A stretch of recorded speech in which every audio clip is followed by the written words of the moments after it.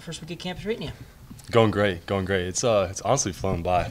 We're all out there taking good reps and working well with each other, so it's been fun. What kind of a role do you feel like you can carve out on this team this season? Working with Markway, Pollard, all the guys up there, Muse, we really work well together, and we're bouncing ideas off each other.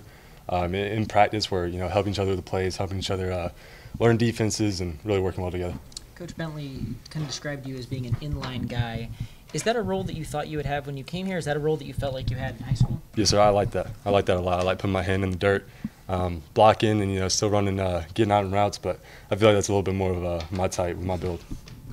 What has Nick sort of brought to this tight end room? Nick's a great guy. He's really good at the inline, and he can get up there and be a flex guy for us. He did great at William and Mary. Had a lot of receptions, a lot of good yards. So he's a great guy to really do both roles. Do you feel roles settling at all in this tight end room, or is that still kind of very up in the air? It's very up in the air. I mean, everyone's really bouncing around, working at different areas. Coach will put us in one spot, say the inline guy one day, and then flex us out the next. So he's just really figuring everyone out right now. Being an inline guy, who's the guy in the room that you really look to? I really look up to Markway. We've been working really close since winter conditioning. So that was back in January. We've been working together as partners. He's a really good guy to work with, really hard worker, and he's been a great mentor. I've worked with him the past years as well.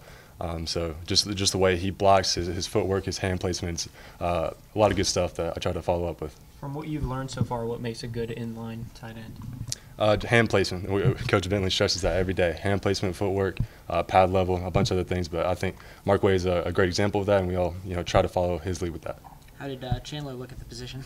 Chandler, man, yeah, Chandler's doing good now. I mean, y'all saw it today. He ran that over route, caught him a nice ball. So it's nice to have a bigger guy in the room, especially an O-line guy. So like I said, he's great at his hand placement, his footwork, his pad level. So that's something that we could all really use in the room.